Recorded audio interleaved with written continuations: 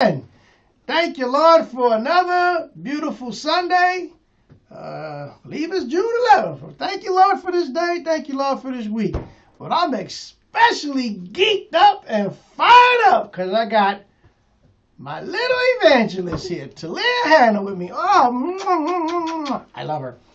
Okay, before I start, she says she has something that she wanted to say. What do you want to say? Hi. Who are you saying hello to? Mama, I love you. And what you want Mama to do? Come to who?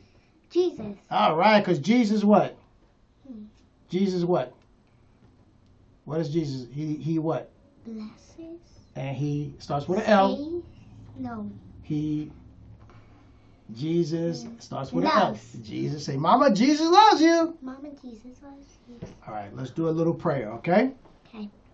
You do a little one-line or two-line prayer, then she's going to exit stage right, and I'm going to finish up the prayer. Go ahead. You go ahead and pray.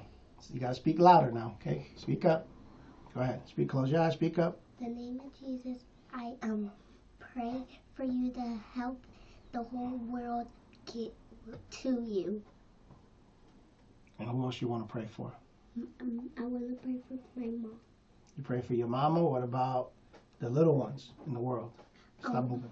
And I pray for the little ones that are sick and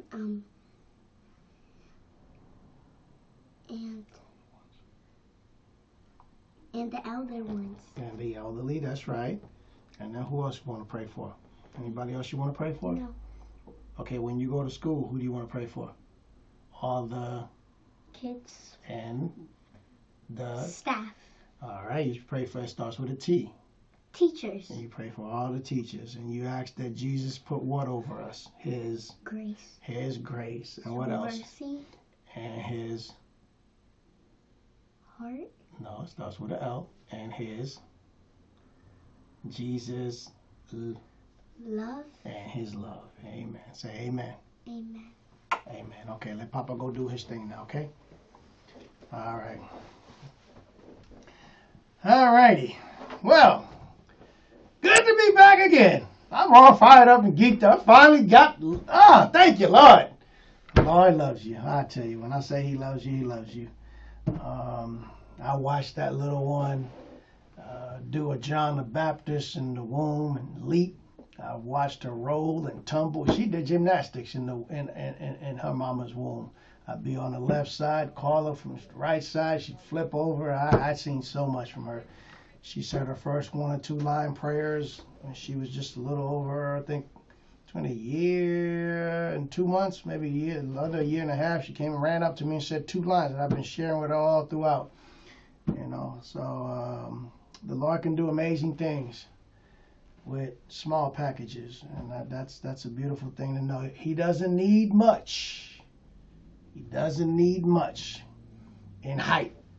All he needs is the depth of a person's heart that surrenders to him. That's all Jesus needs, is a heart that surrenders to him and is all in.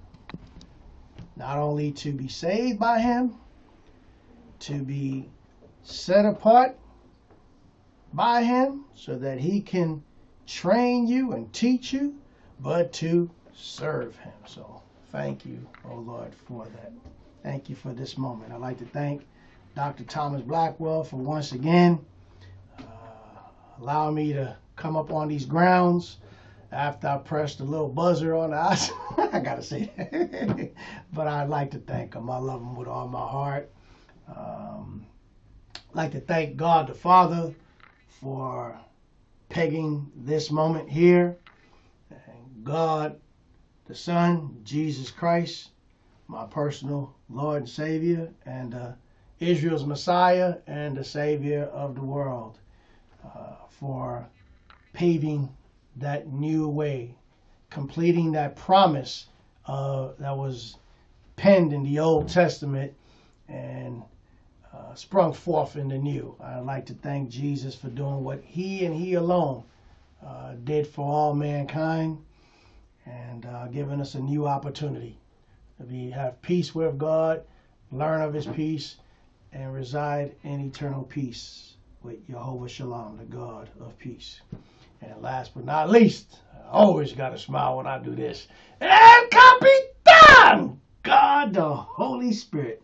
I'd like to give him a shout out and a thanks for being my teacher, my trainer, one who corrects, instructs, and of course convicts an individual to become more like Jesus is the goal in mind and in heart and in our walk. So I'd like to thank him, who is the captain of the second ark of grace, the body of Christ, that he commands, he leads, guides, and directs on the waters of life, twisting and turning up and down, no matter how stormy, how dark, it could be at wit's end. He continues to lead it forward to the seashores of glory, to be with the Lord of glory in eternal glory. Thank you to all three. Thank you to Dr. Thomas. Thank you to my mother. And of course, Lil Talia Hannah, I love you both. Thank you to the rest of my family. I'd like to thank those who have come into my life by God's doing, acquaintances, associates, enemies, frenemies, sometimes on-callers. I'd like to thank all who have been in Christ and those who have not been in Christ, that have been in my life and have played some role in me being molded up to this point to share us again, a story. I'm here to share a continuous story, one Sunday after another, and it is centered on Jesus Christ and his death for all our sins up on the cross almost 2,000 years ago. And he was buried bodily, and he rose on the third day bodily, but our case of sins did not rise again. It's been done with, washed away. And all we need to do is surrender and allocute, as in the court system, and just, Lord Jesus, I'm a sinner. I'm here presenting myself. I'm lost. I need the way out. I need you and you alone, because your word says you are the Savior. And I'm here to surrender and ask you to save my soul. I believe that you died on the cross. By faith, I believe it. And I believe you was buried and you rose on the third day for me. And I surrender. Lord Jesus, save me. This is what I am here for. Being used by the Holy Spirit to share. Thanking those that are in Christ, fellowshipping with us right now. But much more importantly, Father, in the name of Jesus, please bring someone aboard, or some aboard today and throughout the week, that are not in Christ, that need to hear the word, your word of salvation through Jesus Christ. Because salvation is found through none other, as Peter preached in Acts 2, but through Jesus Christ, and him crucified, buried, and resurrected. I believe it was Acts 2, Acts 3. But nonetheless, salvation is found through no one but by faith of Jesus Christ. Father, we pray in the name of Jesus over this message.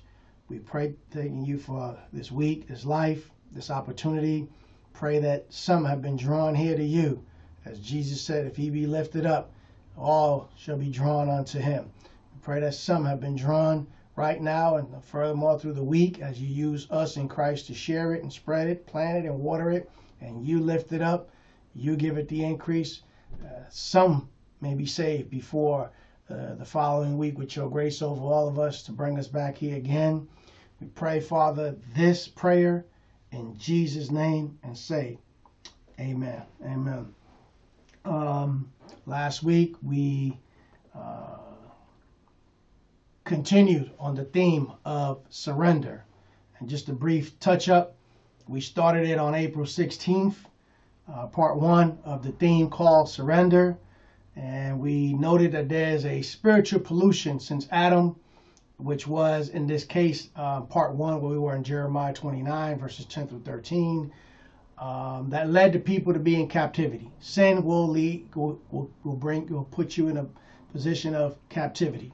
But thanks be to God that if we, as he instructed his people when they were in captive, if they were to turn to him, call to him, call out to him, and come to him and ask him to come to them, and if they did this with a heart that seeked freedom from their captivity as the most prevalent need, with a heart that surrenders, and God would be faithful with this promise, and he would always love them, but because they're special to him. But he promised to love them, to bless them, to heal and deliver them victoriously. And we learned that also applies to us today. If we call out to the name above all names, Jesus Christ, that God will shower us with his love. He will bless that individual with his salvation when they surrender by faith that he died on the cross, was buried, and on the third day rose bodily, and that he will heal them, okay? And he will provide his wisdom through the Holy Spirit for them to be able to live like Jesus Christ, and that he will bring them victory upon their life. But we learned that in part 2, we took a turn and the Lord asked, why won't we surrender? And we learned that on the 23rd of April and the 30th of April, 2 points stood out. On the 23rd, dealing with the same scripture, Romans 1:18, that mankind will not surrender to God because they just simply want to do away, put away, and put down by suppressing the truth, suppressing God's word and will. We don't want to deal with it, don't want to put up with it. And we tell God, regarding your truth, that will free me from my captivity and sin, the spiritual pollution called sin, heading to hell. I kind of like this journey right now. I got some things to accomplish, some things to do. I'm busy. I'm tied up. I need to put this thing away. And on the 30th, we took it a step further. Not only do we want to plead the fifth as a sinner before God, we want to seek a continuance. I'll deal with you later. I got some things to do, but we want to suppress the evidence. I want to do away with me being a sinner, God, before you, okay? I want this case thrown out, and I'll see you in heaven as a sinner. That's what we learned. And then on the 7th of May, that'd be part 4, in the story of Jonah, chapter 1, first 3 verses, we learned that there's a selfishness factor about us that prevents us from surrendering to Jesus Christ. On the 14th, we learned that influences, and we were in Deuteronomy 7, the first 7 verses, with the umbrella of Judges. We didn't quite get into it that week, but in the first 7 verses, what stood out was that God informed them, do not intermarry. Okay? You're not to be influenced by pagan nations, the unsaved. You're not to be influenced by the unsaved. Okay? And in verses 11 through 15, he informed them that if they were to listen to him and keep his commandments in their heart, okay, obey it, follow it, live it out, okay, he would do the rest, okay. They would live a blessed, victorious life with and in him, okay. He'd be their God, he'd be their people, they would be his people, his children, he'd be their God and their Father. On the 21st, we continued with the theme of influences and judges. And what stood out there was that in those days there were no kings. I believe that was Judges 2. And the people did what was right in their own eyes. And the theme over and over again was that you see that the people continuously did evil in the sight of the Lord. They knew who they were sinning against, first and foremost, before they went ahead and committed these sins. Okay? But over and over and over again, they fell into a deep, deep, deep abyss of a problem because of their sins. But God, who is faithful to his covenant, thank you, Lord, who does not change, they'd have to reap the consequences, but he would help them along the way to get back on track. Okay, but Judges was continuous up and down with the people, up with God and down away from God. Okay, and then on the 28th, we went into the theme of stubbornness, and that also continued on the 4th last Sunday, and we'll be continuing it on today, stubbornness. And it's centered on Exodus 5 through 11, chapter 5 through 11. No specific verses, but these are the chapters that we're covering, and it's centered around, perhaps I would say, the most stubborn of all individuals, other than the nation of Israel itself in the Bible, Pharaoh of Egypt. Okay, and last week we picked up that along the theme of stubbornness, the 3 points that we carried along. That stubbornness carries point 1, a refusal to compromise, unwillingness to change, and a determination to prove one's point. And Pharaoh pretty much lived this out pretty good. He was a master. He had his master's, he has his PhD, his doctrine, whatever the highest degree is, he had that and then some when it came to these 3 points regarding his stubbornness. But the Lord showed me something regarding stubbornness that I'd like to highlight. Excuse me. Stubbornness, our stubbornness as an individual has an effect on other people's lives. Okay?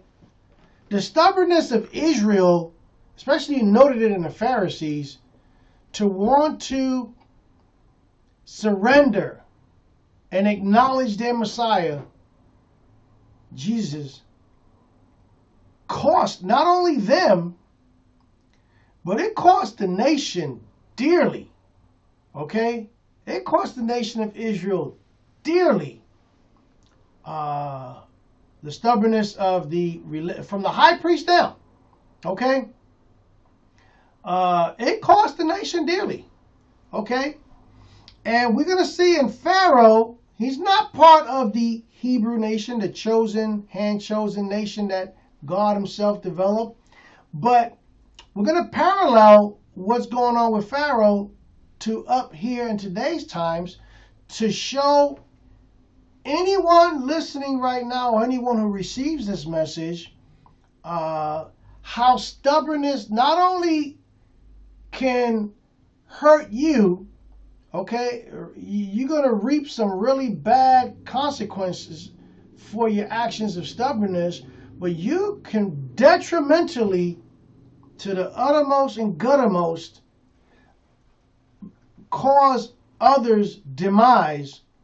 And what I mean by demise, your stubbornness to surrender to Jesus Christ, and then when you surrender to him, we talked about it last week, how people get saved, they surrender to be saved, but then they're stubborn to be used to be trained and taught by the Holy Spirit to eventually serve.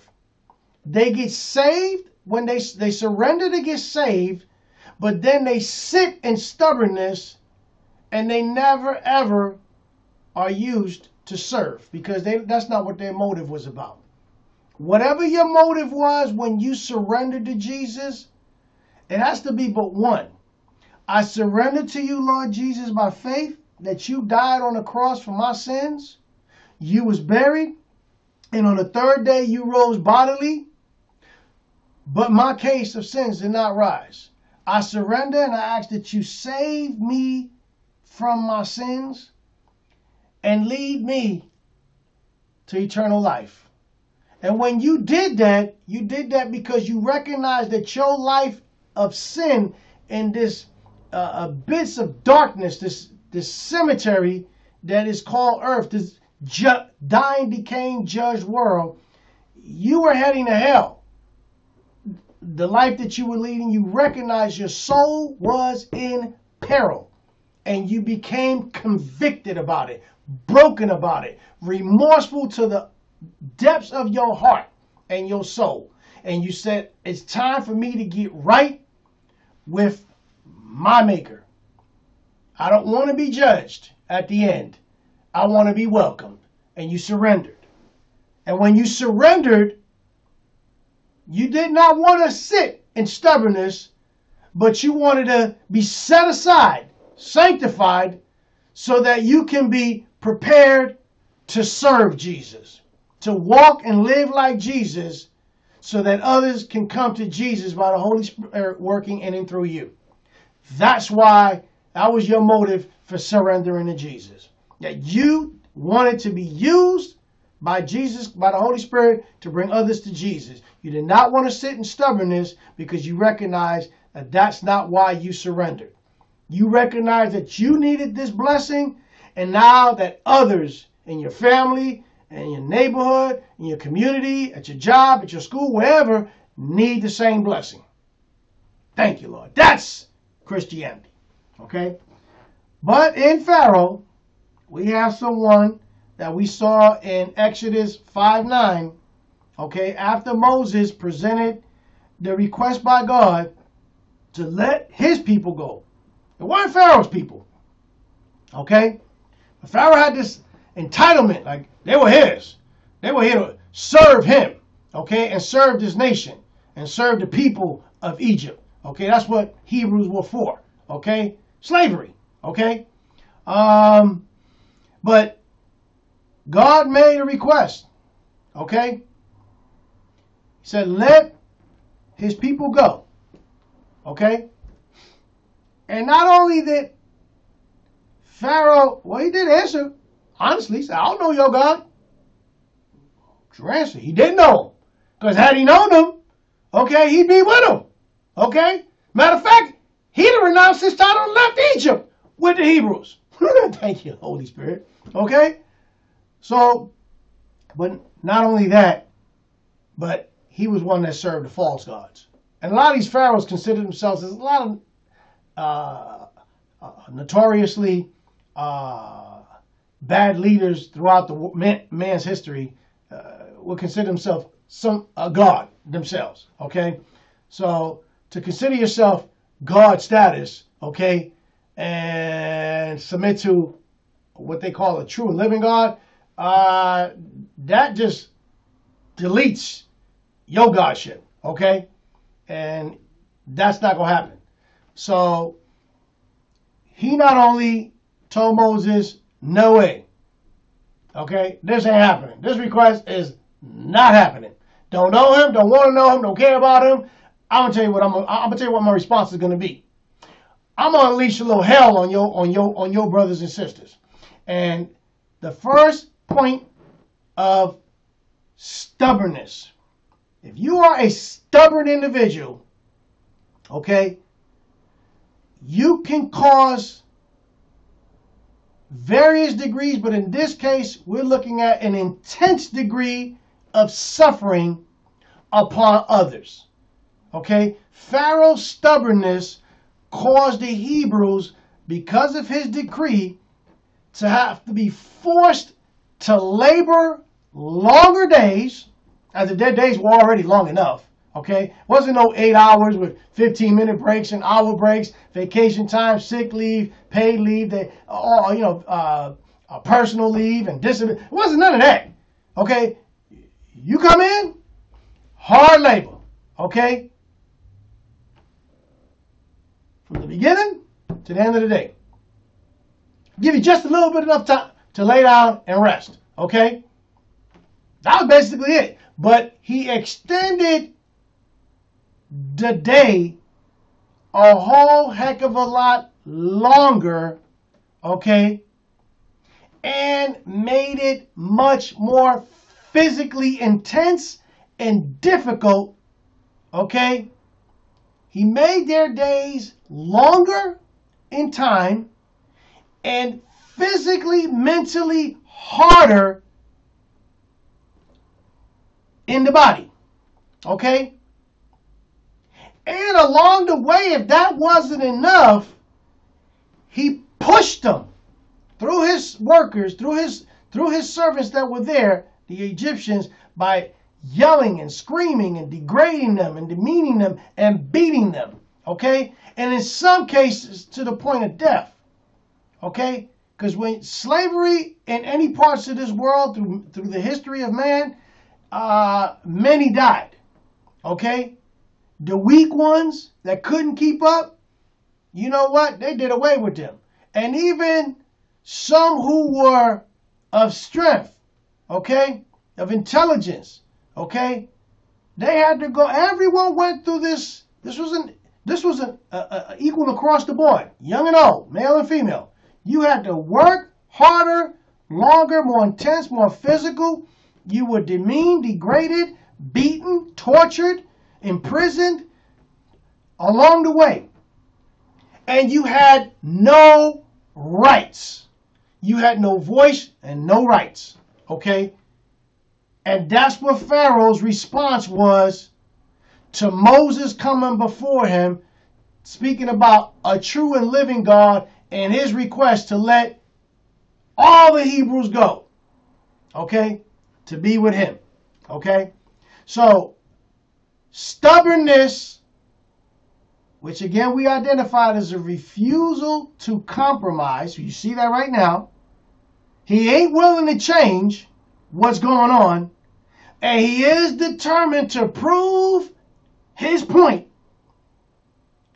Well, this resulted in increased intense suffering upon the Hebrews, okay?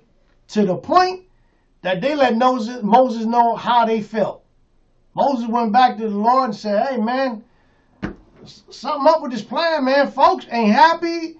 They working harder, longer. They going through hell over there. Beaten with no rights. People dying. They starving. They begging and pleading for a way out of this. Okay? It ain't even living. It's just surviving. Okay? So the first point is stubbornness can cause upon others intense suffering. And then we looked at Exodus chapter 7, which was the first plague, the first, what I would say, chapter of judgment from the true and living God upon Egypt, upon Pharaoh and the nation of Egypt, okay? When he used Moses and Aaron, okay, to turn the waters of Egypt to blood. Now, I don't know about you, but I don't know how you would feel if you have your Fiji water, your Arrowhead, your Sparklet, your whatever brand you use, okay, all the way to these top-of-the-line bottles, Oulé-Foulé bottles, and all of a sudden, you go to take a drink from it, and you stop because you notice there's a color, and then when you look at it, it's just blood. How would you react if everything in your refrigerator was blood as a liquid, came out the faucet in the kitchen, the bathroom, the shower, even the toilet, blood? You run outside, you turn your spigot on trying to be a smart butt, and blood coming out of that. You turn the fire hydrant on, blood coming out of that. You go to the supermarket, the local market, the liquor mart, any mart, everything they tell you, something going on here, everything red. And you know it's blood, okay? So much blood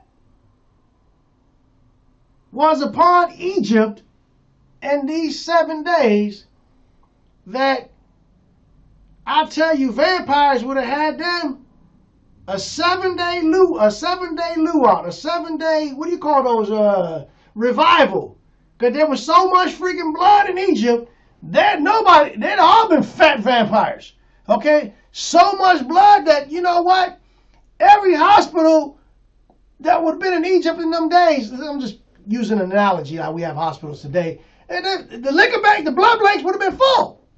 There'd be no need to come in and get blood. because they didn't have blood for perhaps a decade. Okay? They didn't have to build a bigger barn. Okay? Bigger storage houses to store up all the blood that they had in case of transfusions or other emergencies and the blood was needed. Okay? For 7 days, Egypt was a nation that, for intense purposes, was a bloody nation. Perhaps God was trying to give them a symbolism of, you know what, you keep this up, oh Pharaoh, it's going to cause some blood in this nation. The blood you see right now that's been turned, how I've turned water to blood, I'm giving you a message that you keep this up, it's going to be some blood upon this nation. One person to the next. It's going to cost. Okay? Now, we know Jesus turned water to wine, and it was for a glorious purpose. Okay? Jesus' motive was to reveal his glory, introduce himself, okay, upon the nation, upon the people that were there. Okay? Pharaoh, because of his stubbornness, brought, this water to blood. This is a curse. Okay? This was not a good thing. Mankind is made up of mainly water, and we need water on a daily basis. Imagine the elderly and the sick and the youth that were in need of water, and for 7 days did not. Man, there had to have been plenty of people that died in them 7 days. Okay? And plenty of people that got so sick they never recovered after everything was reversed back to water. So stubbornness, we see in point 1, can cause intense suffering upon others, but it can also cause seasons of harsh change and contamination. Okay, we know that the waters were contaminated. Me being a stubborn person and not surrendering to Jesus, or me supposedly surrendering to Jesus, but sitting in stubbornness, not willing to come to Jesus wholeheartedly surrendering, that through the Holy Spirit I be taught and trained to serve Jesus so that others close to me and all the way to strangers in the highways and byways can come to Jesus. No, by me saying no to that because I'm sitting in this state of stubbornness, okay, it's going to cause seasons of harsh change. It's going to bring upon storms, valley lows, rough and tough times upon others, starting with those near and dear to me as family and friends, acquaintances, co-workers, all the way to the stranger of strangers in the outwardness of our life that the Holy Spirit would have led us to or led them to us to come to Jesus. We're going to further contaminate people by aiding and abetting and allowing them to fester as a sinner, okay, and not be one that is saved and called a saint in Christ Jesus. Because I am stubborn. I am not willing to compromise and do it God's way. I don't want to change my point of view and my approach. And in some cases, there's one that calls themselves a Christian. Okay? And I am determined by any means and all means necessary to prove my point being correct. I have entered into the midst of other people who the Holy Spirit could have used me to bless.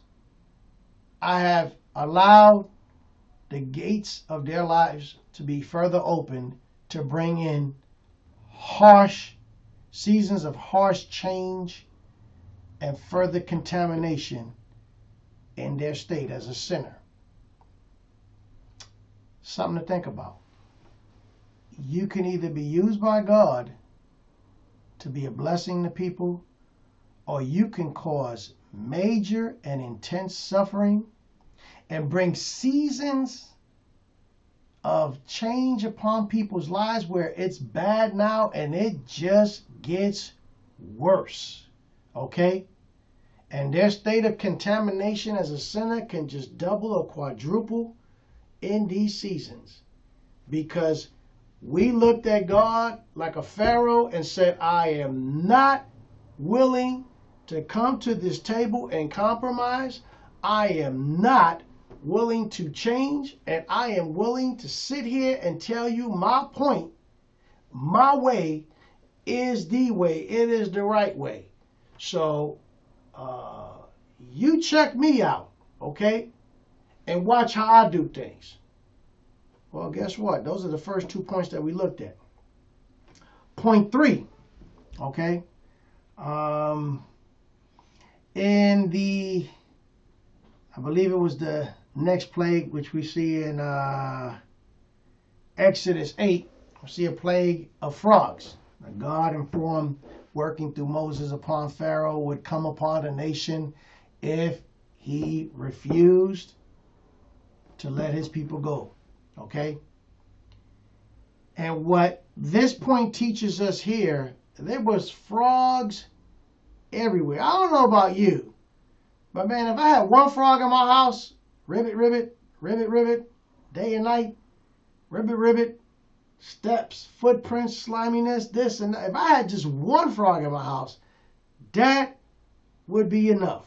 But I mean, God was talking about frogs everywhere. You could be in your kitchen, you could be in your bathroom, you can be in your kickback room. Hell, if you had a man cave, it'd be a frog cave. Okay?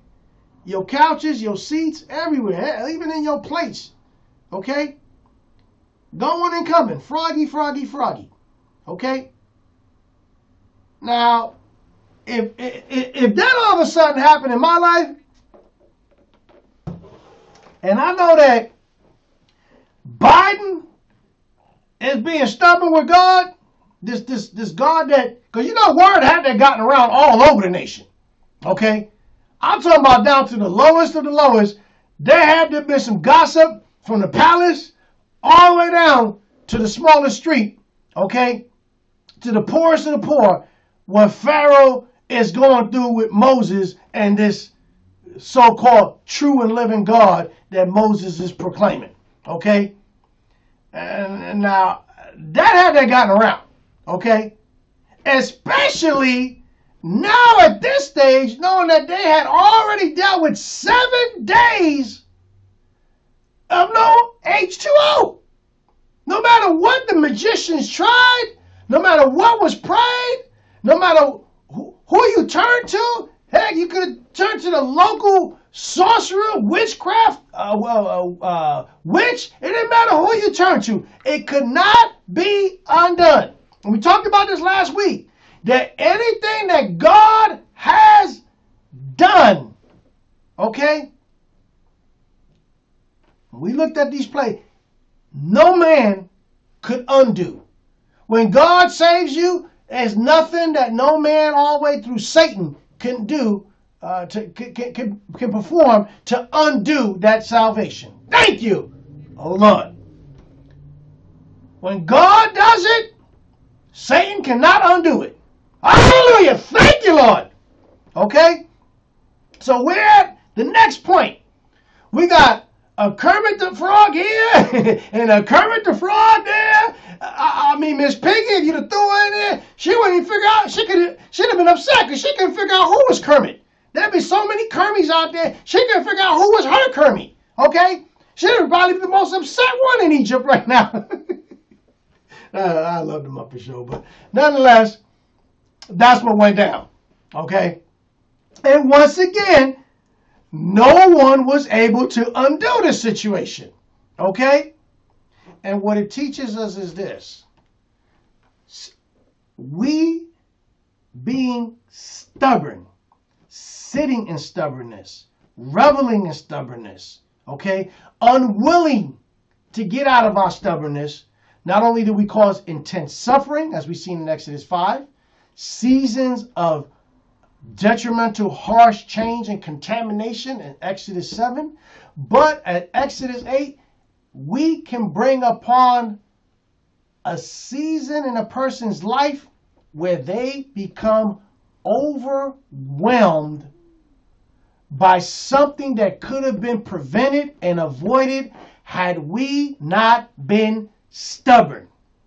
Had we been willing to go from stubbornness to serving by surrendering to Jesus Christ, that person's life might not be overwhelmed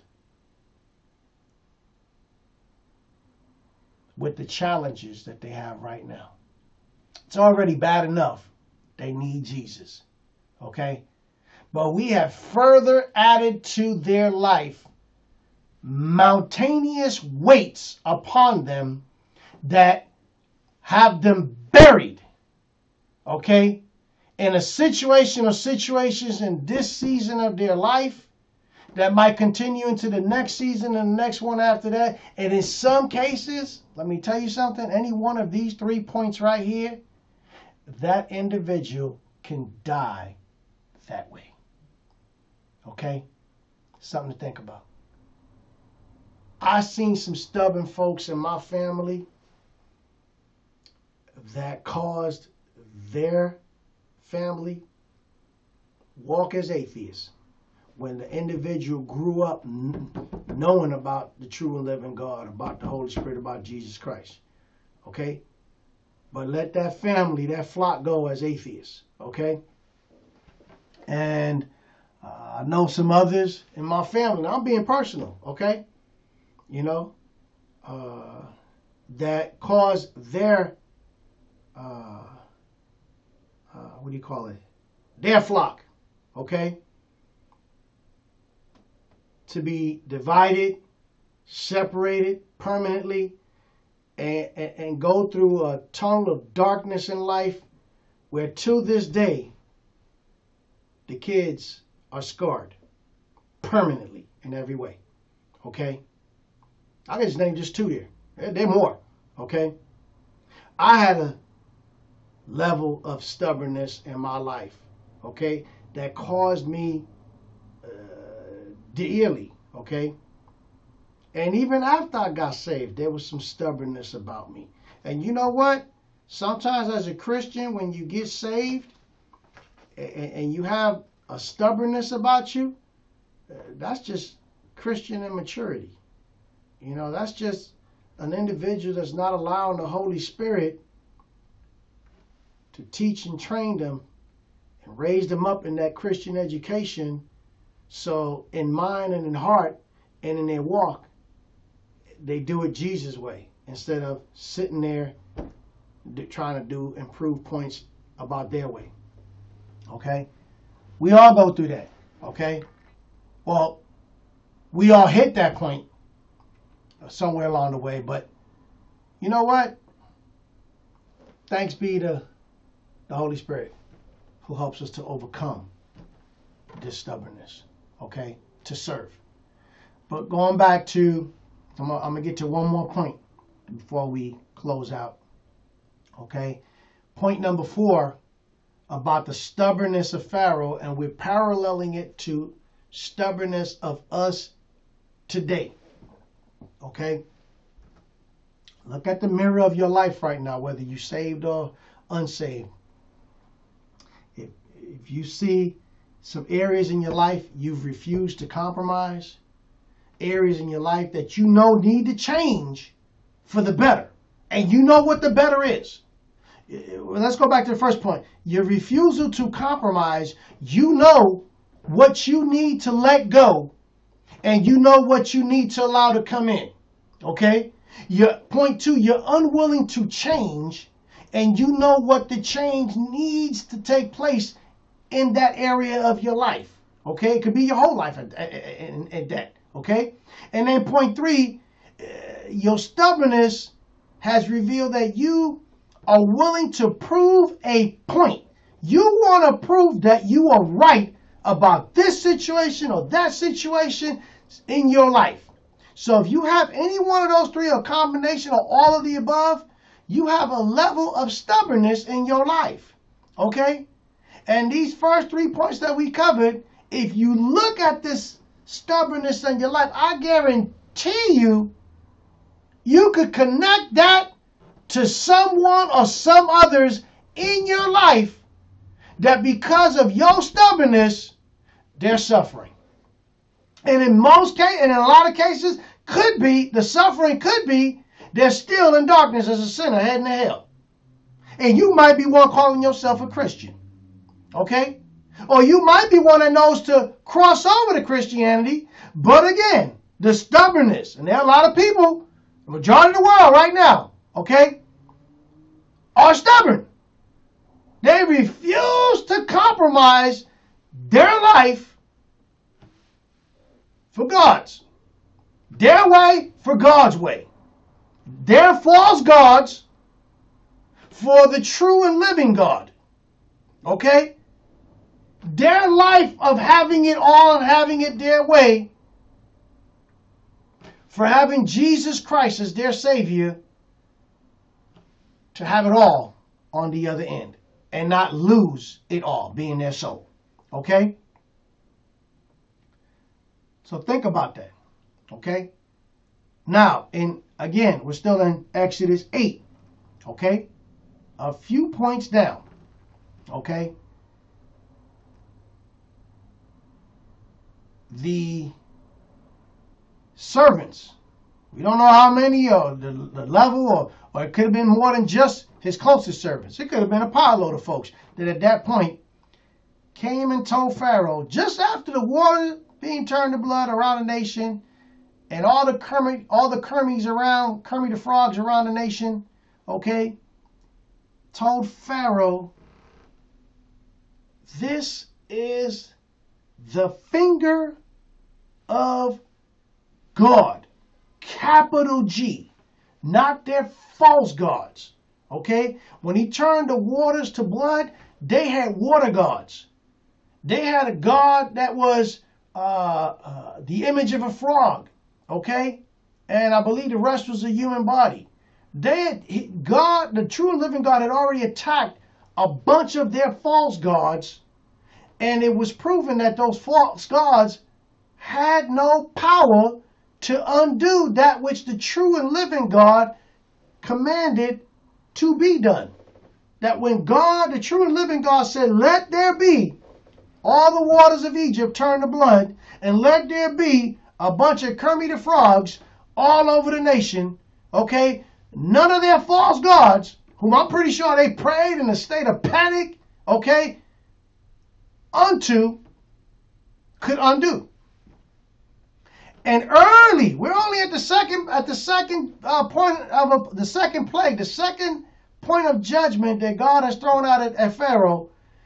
They told Pharaoh, this is the finger of the true and living God.